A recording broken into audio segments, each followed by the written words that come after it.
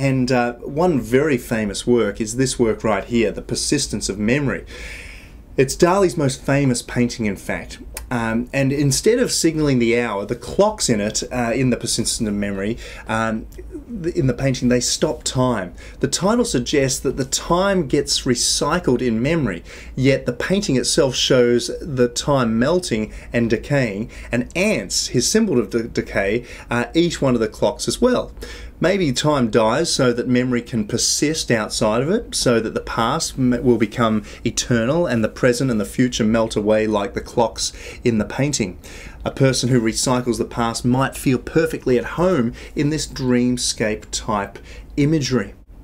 It's amazing, this work of art, and if you ever get the opportunity to see it, it's in the Museum of Modern Art. It's not a large work at all. It's maybe about so big, maybe a bit bigger than that, but it's not very large. You might think it's a big Dali work, such as some of his massive works, Christ of St. John on the Cross, for example, and major works that stand literally 15 feet high by about 10 feet wide. This is not one of those. This is a very small work of art, but it was one of his most famous and one of his smallest works of that style.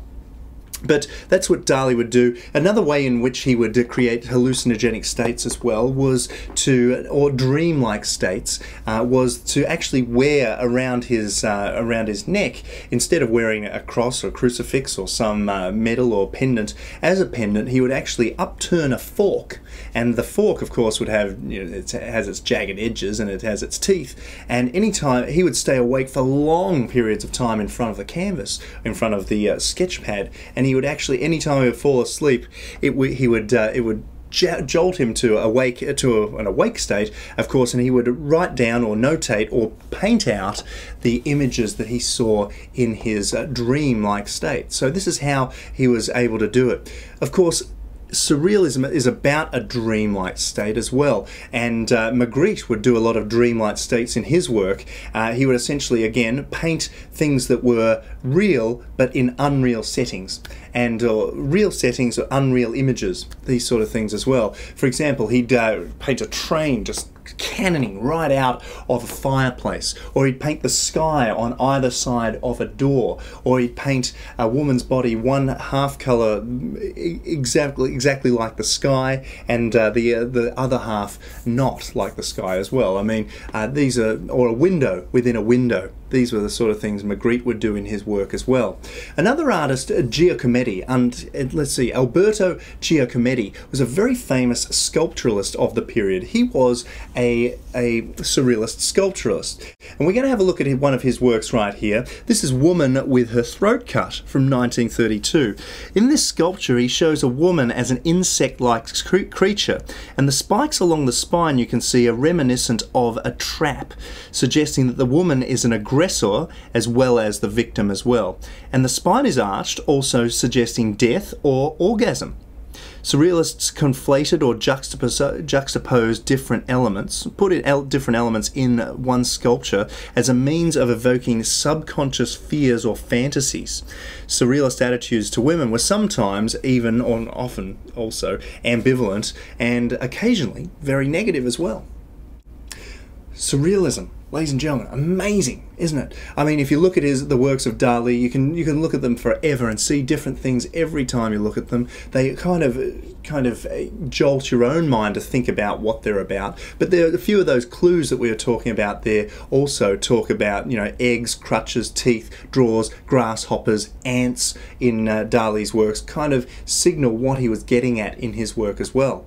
Some surrealists, like Joan Miró, very famous from Barcelona in Spain. If you ever go to Barcelona, my goodness, you'll see some amazing Miró sculptures, and also the Miró Foundation. You must have a look at that as well. Very, very famous foundation of works of Jean Miró. But a lot of his works kind of exhibited kind of biomorphic type shapes. Some that kind of look like stars, some look like amoebas, some like viruses, or even thoughts right there on the canvas or the painting or the paper, the way in which he created. Must be understood as well that Dali and Miró were also two of the best lithographers of all time, also some of the best etchers of all time, and they created a vast body of work so that even you and I can own works of theirs in the modern day for not too much. In fact, a couple of $1,000s still to this day. You can still pick up a Dali lithograph if it's a good quality lithograph, also fully authenticated, signed and numbered, for inside a few $1,000s. I own 3, and I'm a proud owner of those works there. Love his work.